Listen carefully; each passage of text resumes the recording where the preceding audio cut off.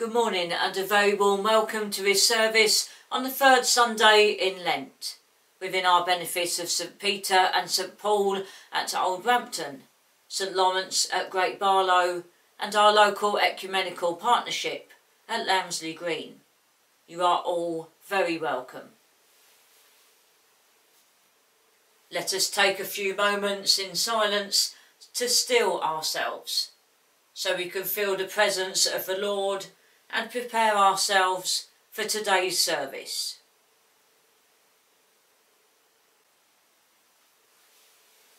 In the name of the Father, and of the Son, and of the Holy Spirit. Amen. The Lord be with you, and also with you. We come to praise the name of the Almighty Father, the Holy One. So let us sing our first hymn, Holy, Holy, Holy.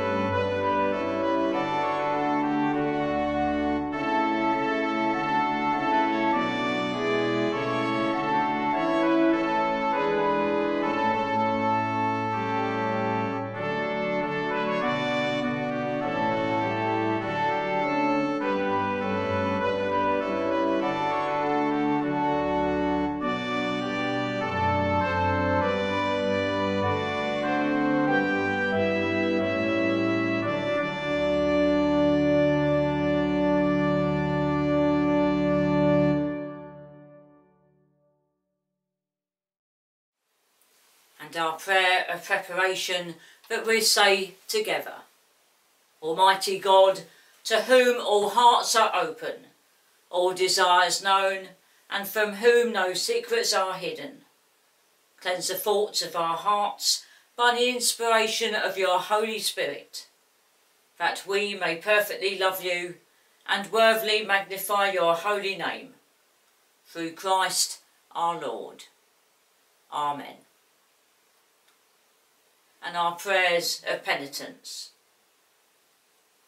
The sacrifice of God is a broken spirit. A broken and contrite heart God will not despise. Let us come to the Lord, who is full of compassion, and acknowledge our transgressions in penitence and faith. We confess to you our selfishness and lack of love. Fill us with your Spirit. Lord, have mercy. Lord, have mercy. We confess to you our fear and failure in sharing our faith. Fill us with your Spirit. Christ, have mercy. Christ, have mercy. We confess to you our stubbornness and lack of trust. Fill us with your Spirit. Lord, have mercy. Lord, have mercy. Amen. May Almighty God have mercy on us, forgive us our sins, and bring us to everlasting life. Amen. And the collect for today. Eternal God, give us insight to discern your will for us, to give up what harms us, and to seek the perfection we are promised in Jesus Christ our Lord. Amen. Our first reading today is taken from Psalm 19, verse 7 to the end. The law of the Lord is perfect, refreshing the soul. The statutes of the Lord are trustworthy, making wise the simple. The precepts of the Lord are right, giving joy to the heart. The commands of the Lord are radiant, giving light to the eyes. The fear of the Lord is pure, enduring forever. The decrees of the Lord are firm, and all of them are righteous. They are more precious than gold, than much more pure gold. They are sweeter than honey from the honeycomb. By them your servant is warned, in keeping them there is great reward. But who can discern their own errors? Forgive my hidden thoughts. Keep your servant also from wilful sin. May they not rule over me. Then I will be blameless, innocent of great transgression. May these words of my mouth and this meditation of my heart be pleasing in your sight, Lord, my rock and my Redeemer.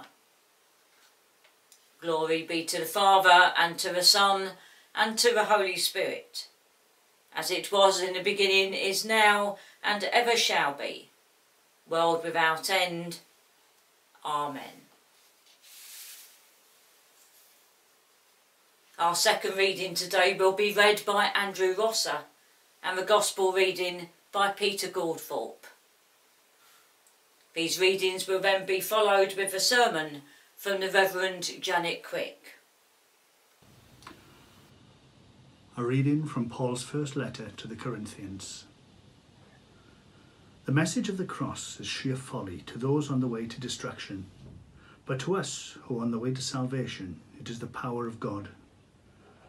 Scripture says, I will destroy the wisdom of the wise and bring to nothing the cleverness of the clever. Where is your wise man now, your man of learning, your subtle debater of this present age? God has made the wisdom of this world look foolish.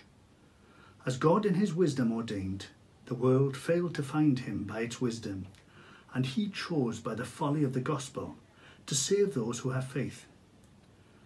Jews demand signs, Greeks look for wisdom, but we proclaim Christ nailed to the cross, and though this is an offence to Jews and folly to Gentiles, yet to those who are called, Jews and Greek alike, he is the power of God and the wisdom of God. The folly of God is wiser than human wisdom, and the weakness of God stronger than human strength. This is the word of the Lord. Hear the gospel of our Lord Jesus Christ according to John. The Passover of the Jews was near, and Jesus went up to Jerusalem. In the temple he found people selling cattle, sheep and doves, and the money changers seated at their tables. Making a whip of cords, he drove them all out of the temple, both the sheep and the cattle. He also poured out the coins of the money changers and overturned their tables. He told those who were selling doves, "Take these things out of here. Stop making my Father's house a marketplace." His disciples remembered that it was written, "Zeal for your house will consume me." The Jews then said to him, "What sign can you show us for doing this?" Jesus answered them, "Destroy this temple, and in 3 days I will raise it up." They then said, "This temple has been under construction for 46 years, and will you raise it up in 3 days?" But he was speaking of the temple of his body. After he was raised from the dead, his disciples remembered that he had said this, and they believed the scripture and the word that Jesus had spoken. This is the gospel of the Lord. May the words of my mouth and the thoughts of all our hearts be acceptable in your sight, O Lord, our strength and our Redeemer. Amen. All the readings that we heard from Scripture today point us to one thing, and that is holiness. The reading from Psalm 19 told us of the reliability of God's message to us, how pure and precious it is. Paul, in his first letter to the believers in Corinth, talked of God's way for us as against the ways of the world, that God's way may seem like foolishness to those embedded in the ways of the world.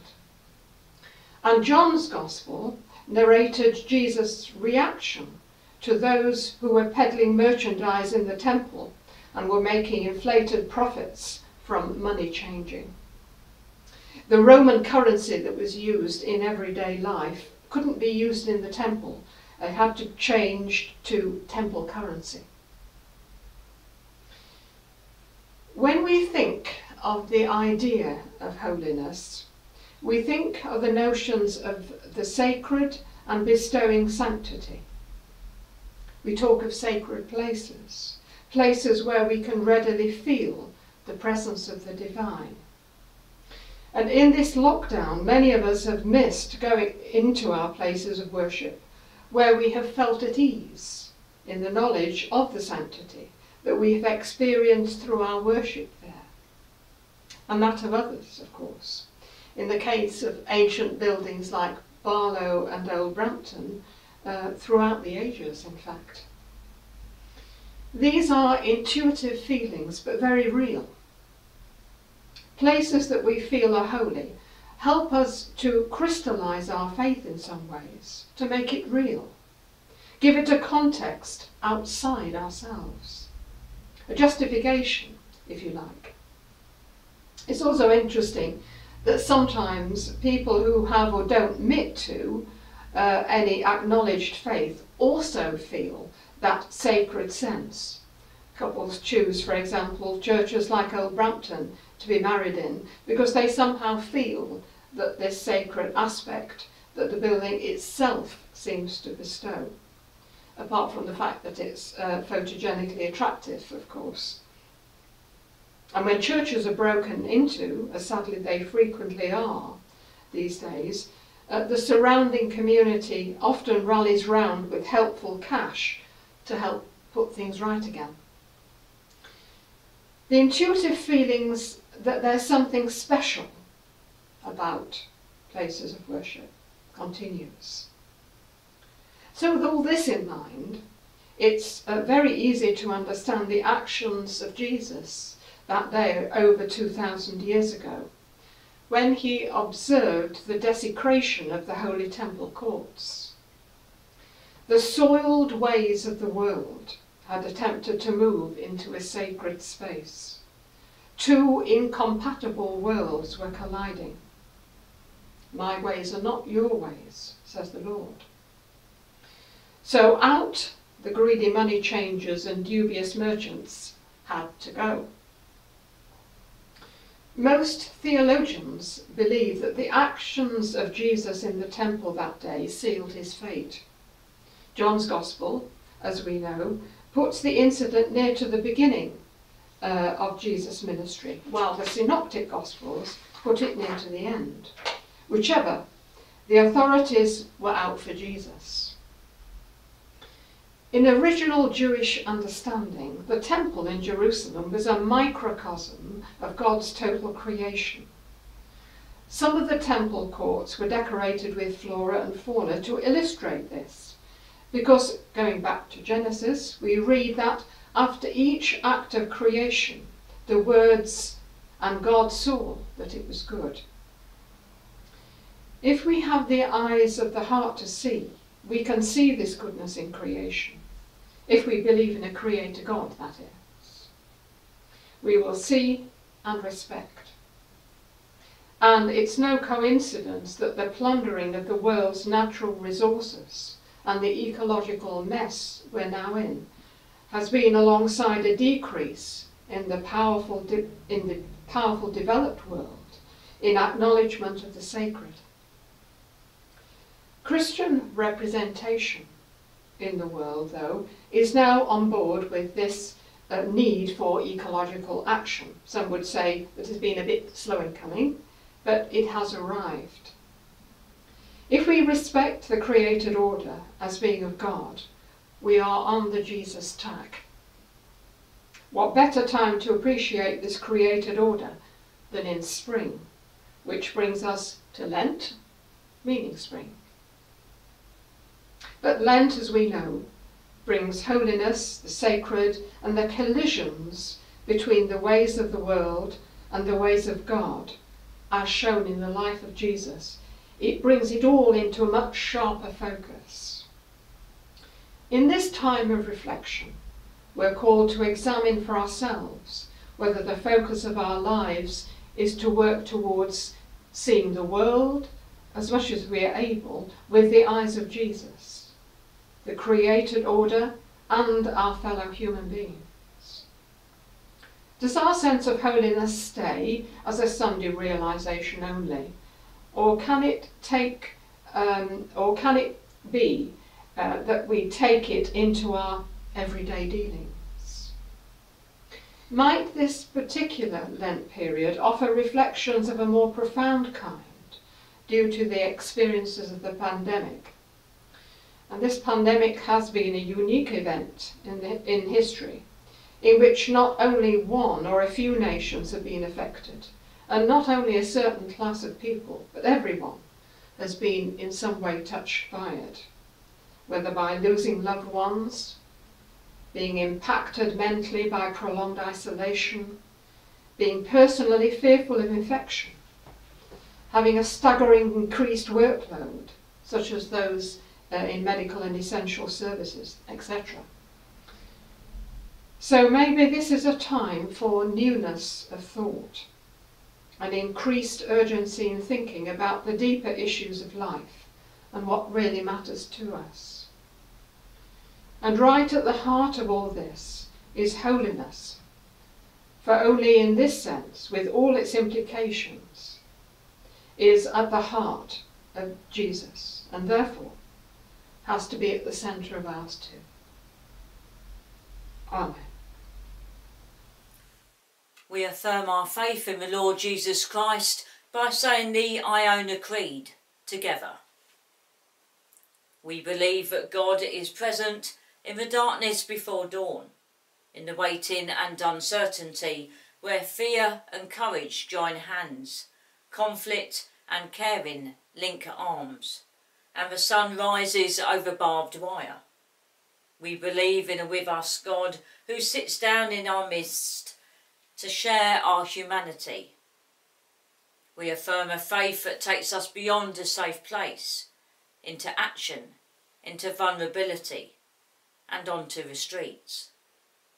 We commit ourselves to work for change and put ourselves on the line, to bear responsibility, take risks, live powerfully and face humiliation, to stand with those on the edge, to choose life and be used by the Spirit for God's new community of hope. Amen. Let us pray. After each section of prayer, I will end by saying the words, Lord, in your mercy. Please respond by saying, hear our prayer. Lord, in your mercy, hear our prayer. Dear Lord, God of wilderness and water, your Son was baptised and tempted as we are. Guide us through this season that we may not avoid struggle, but open ourselves to blessing through the cleansing depths of repentance and the heaven-rending words of the Spirit. Lord, in your mercy, hear our prayer. Dear Lord, we pray for those who minister in your name and those with responsibility and authority. We pray for the church councils within our Benefice who make decisions on our behalf. Guide and direct them, particularly in these ever-changing times, as we adapt and adjust as restrictions are gradually lifted. As we pray for the church throughout the world, may the church be a sign of God's love for all people and a beacon of hope for all who are in need. Lord, in your mercy, hear our prayer. Dear Lord, we pray for the world torn apart by COVID, natural disasters, famine, poverty, terrorism, war or conflict. Help us to find a way to love, respect and understand each other, and to find the common good, where the world can live together in peace and unity. Lord, in your mercy, hear our prayer. Dear Lord, we pray for our communities, particularly in Old Brampton, Barlow and Loundsley Green. Help us to reach out to them, to keep in touch with the people we know but don't see due to the COVID restrictions. Help us to seek new contacts and relations through the showing of our live and recorded services, and help us to think of new ways to reach out to others. Lord, in your mercy, hear our prayer. Dear Lord, we pray for those who are ill in body, mind or spirit. We pray for those with ongoing health issues, those waiting for results, those waiting for operations or recovering from operations. We pray for those who are in pain, those restricted in mobility or those who suffer through loneliness, anxiety or worry at the prospect of losing their jobs and their homes. Dear Lord, shower them with your healing power and love. Lord, in your mercy, hear our prayer. Dear Lord, we pray for those who are in grief, those bereaved, in shock, disbelief, anguish or anger. Shower them with your comfort and sympathy. Dear Lord, we pray for those who have died. May they rest in peace and rise in glory. We pray for those whose anniversaries occur at this time. Lord, in your mercy, hear our prayer. Dear Lord, help us during this time of Lent to look at ourselves inwardly and see what we need to do to be your faithful servant and to know you more clearly, love you more dearly, and to follow you more nearly. Help us to serve your people with justice and all mercy. We gather the needs of ourselves and others and offer them to you in faith and love. Shape us and transform us by your grace, that we may grow in wisdom and in confidence. We bring our prayers together by saying, Merciful Father, accept these prayers for the sake of your Son, our Saviour, Jesus Christ. Amen. The peace. Since we are justified by faith, we have peace with God our Father through our Lord Jesus Christ, who has given us access to his grace. The peace of the Lord be always with you.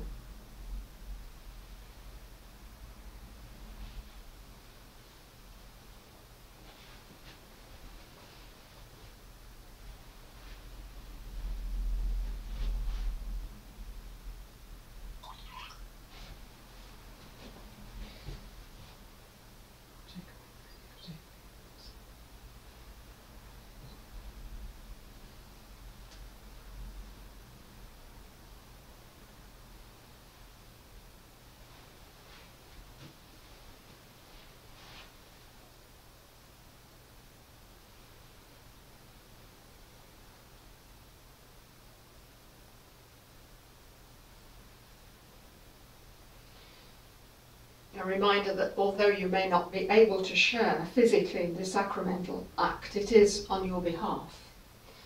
Before God, we are all sharing this. The Lord is here. His Spirit is with us. Lift up your hearts. We lift them to the Lord. Let us give thanks to the Lord our God. It is right to give thanks and praise. It is indeed right and good to give you thanks and praise, Almighty God and everlasting Father, through Jesus Christ your Son.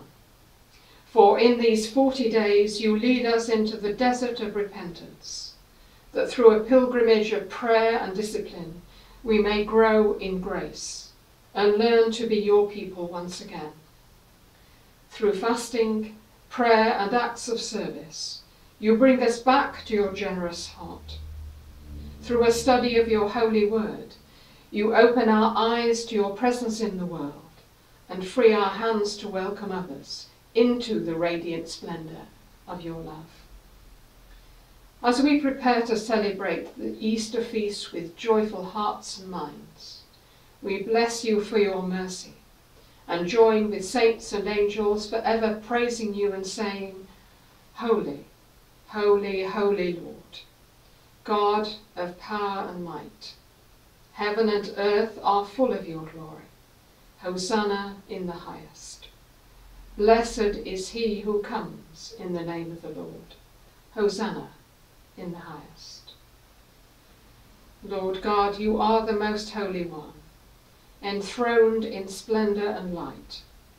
Yet in the coming of your Son, Jesus Christ, you revealed the power of your love, made perfect in our human weakness. Embracing our humanity, Jesus showed us the way of salvation. Loving us to the end, he gave himself to death for us. Dying for his own, he set us free from the bonds of sin, that we might rise and reign with him in glory. On the night he gave up himself for us all, he took bread and gave you thanks. He broke it and gave it to his disciples, saying, Take, eat. This is my body which is given for you. Do this in remembrance of me.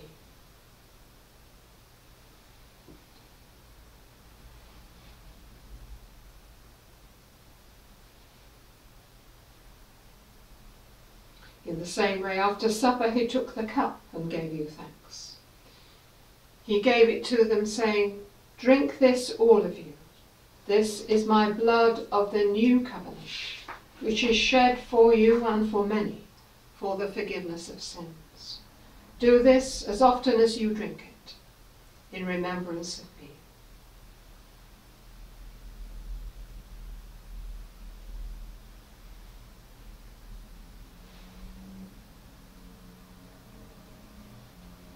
Therefore we proclaim the death that he suffered on the cross. We celebrate his resurrection, his bursting from the tomb. We rejoice that he reigns at your right hand on high, and we long for his coming in glory. As we recall the one perfect sacrifice of our redemption, Father, by your Holy Spirit, let these gifts of your creation to be for us the body and the blood of our Lord Jesus Christ. Form us into the likeness of Christ and make us a perfect offering in your sight. Look with favour on your people and in your mercy hear the cry of our hearts. Bless the earth, heal the sick, let the oppressed go free, and fill your church with power from on high. Gather your people from the ends of the earth to feast with St. Lawrence, St. Peter, St. Paul, and all your saints at the table in your kingdom, where the new creation is brought to perfection in Jesus Christ our Lord, by whom and with whom and in whom, in the unity of the Holy Spirit, all honour and glory be yours, Almighty Father, for ever and ever. Amen. And so let us pray with confidence as our Saviour has taught us. Our Father, who art in heaven, hallowed be thy name. Thy kingdom come. Thy will be done on earth as it is in heaven. Give us this day our daily bread, and forgive us our trespasses, as we forgive those who trespass against us. And lead us not into temptation, but deliver us from evil. For thine is the kingdom, the power and the glory, forever and ever. Amen.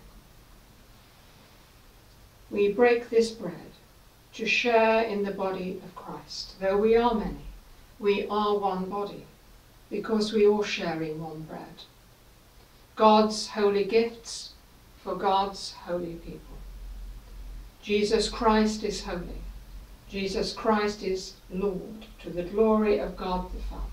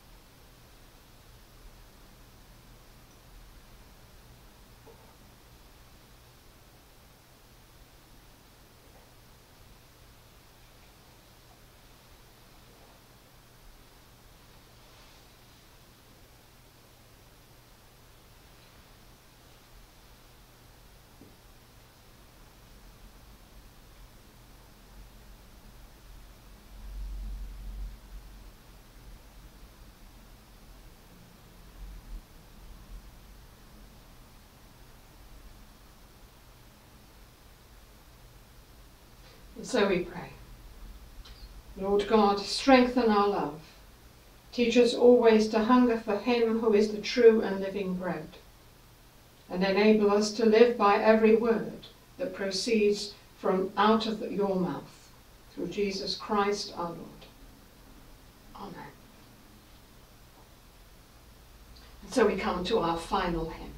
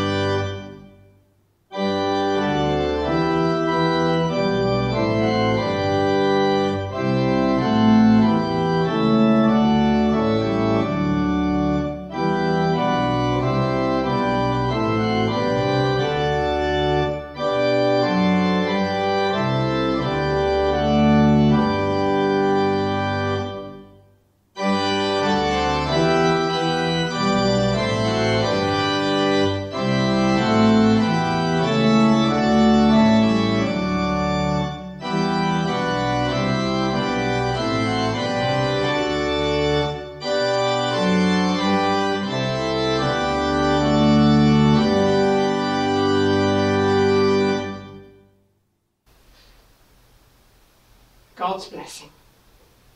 May the Holy Spirit, who leads us into all truth, speak to you words of pardon and peace. Amen. And the blessing of God Almighty, the Father, the Son, and the Holy Spirit be with you and remain with you, now and always. Amen. Go in the peace of Christ. Thanks be to God. Amen. Thank you very much for joining us for this service of Word and Sacrament. As you may or may not know, the churches, including our churches, are thinking about opening up for Easter for services in the buildings themselves. So we welcome that and we pray that that will come to pass. In the meantime, keep safe.